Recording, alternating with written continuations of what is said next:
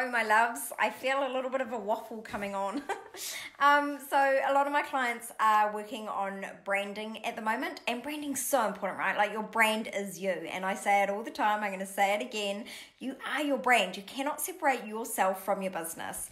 So, and something that we talk about in business called being the same in the boardroom. Hey, Cheryl. Hello, darling. I'm talking about branding. So put in your comments down below if there's anything in particular that you would like some help with today.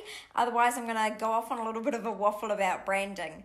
There's something that we talk about in business called being the same in the bar as you are in the boardroom. So that means whoever you are in the bar when you're drunk, no filters whatsoever, is also should be who you are in the boardroom. Now, I'm not suggesting that you get your gin and dance on the table, if that's what you do in the bar, in the boardroom, right? And you probably don't even work in a boardroom. The people that I work with are wellpreneurs and they're creatives, and they're here actually to make a difference in people's lives. So they're probably actually not in boardrooms. But your boardroom is your office or your kitchen table or your bed where you happen to be working from on your computer, right? Wherever your boardroom happens to be the same person, because if you're not yourself, sure, you might attract a few people that want to work with you because you put on this persona and you're professional and you say what they want to hear and they'll work with you, but they're not going to be fun for you. Like, do you just want to make money, or do you actually want to work with fun clients? For me, I would rather make no money and work with fun clients. Now, that's never going to happen because I love making money, but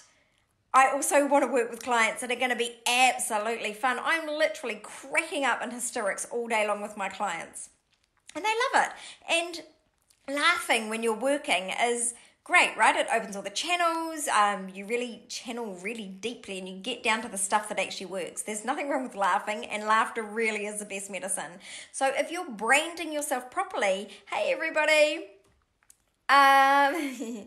if you're branding yourself properly, then you're going to be attracting your real tribe. Now, I'm going to say something here, and I put it in the tagline. Your branding needs to be stark, and I mean slap you up the side of the head stark. If you're not polarizing, you're flopping around like a fish. Now, I'm not everybody's cup of tea.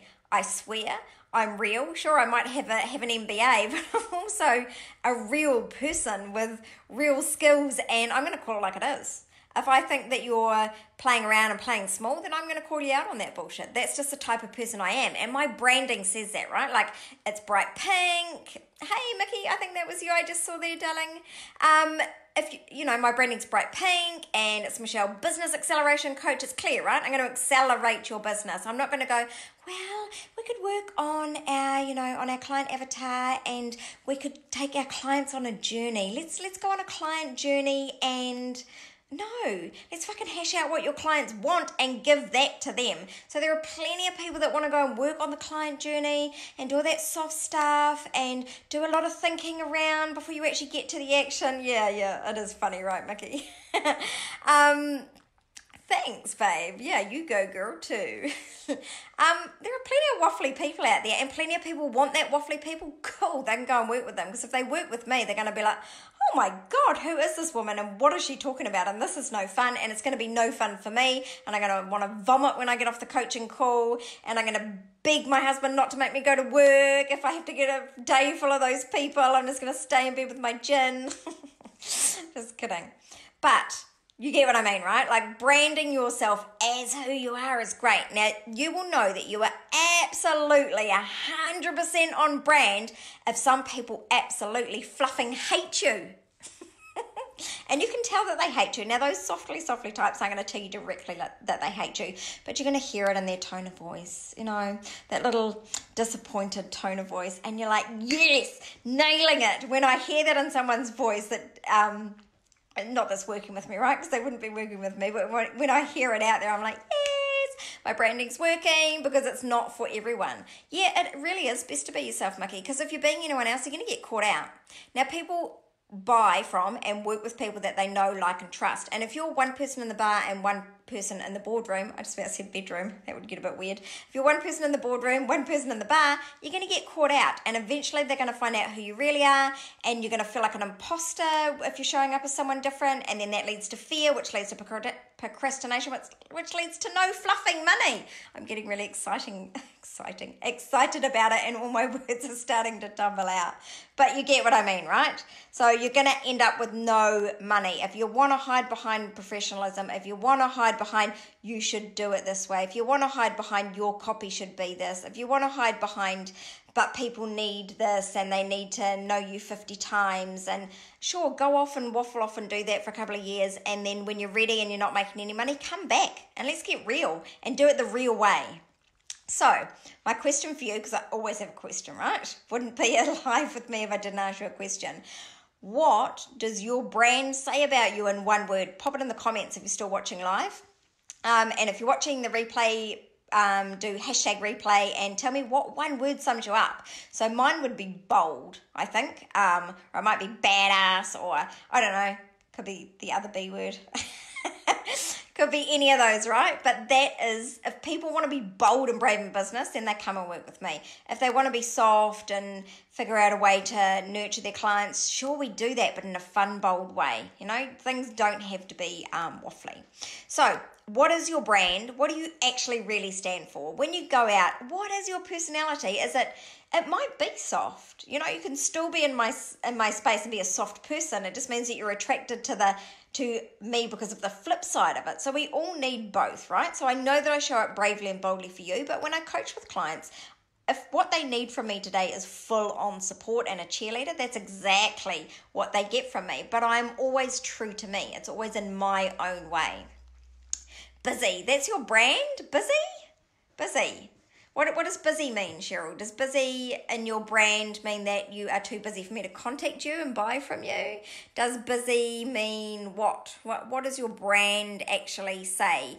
Cheryl, I think, so Cheryl Gray, equine, something equine, darling. I'd love to know what you do actually. So let me know.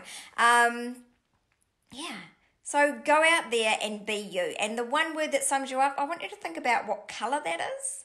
And I want you to think about a theme song. And I just want you to really start thinking branding wise, so that you're starting to attract clients that are fun to work with, that are ready to pay with you and turn into hell yes raving lunatic fans. So when people see me, they know that I'm on the way and get on the boat. Right. Yeah, now that's important, right? So your clients either come and work with you, or they're in your space and they become your tribe because they want what you have. Now, it's either because they want your energy, they want your happiness. You're the mascara lady, Mickey. Nice. And what does that mean, Mickey? Does that mean that you are like the, here I am? Does it mean you can look beautiful? Like, what is the vibe that goes along with being the mascara lady? Yeah, exactly. So, sorry, I'm just responding to people as I'm messaging. So Cheryl's talking about, we're talking about people being attracted to what you have. So it's either the energy you have, the money you have, the relationship you have with your children, or the relationship you have with your friends or your husband, or they're attracted to the lifestyle you have, or they're attracted to the business brand that you kind of are. They're attracted to the fun that you're having. So it's always about attraction. So client attraction and branding, it really is all about relationships. And some people laugh at me for this, but marketing is like you're in a relationship. So if you think about people along the channel, right? So first of all, people don't know who you are. It's kind of like a first date. So you wouldn't go on a blind date, jump on whatever. I don't even know what those apps are. Someone will tell me, right? Anyway, so you jump on an app, you're going on a blind date. You don't go with your boobs out, right? It would be completely unacceptable to turn up on a first date with all your goods on show. You might dress a little bit demurely and you might be a little bit softer, but you're still going to be you. You're not going to wear a ball gown if you're actually a real cowgirl at heart, right? You're probably going to wear jeans and maybe some high heels with it instead of your gum boots. So you're still going to be you, but you're going to be a little bit, And actually, this live that I'm doing now should probably really be in my group, because that's where I'm the real crazy full on me. And in this group is where, because you're on my business page right now, this is where you normally see the, hey, this is who I am, this is what I'm doing. If you want some real meaty stuff, get on over to the group. But this was the thing that I come across, and I really felt I had to say this message about branding today. Yeah, so that's what clients are attracted to. And Mickey is telling me that her colour's purple. Awesome.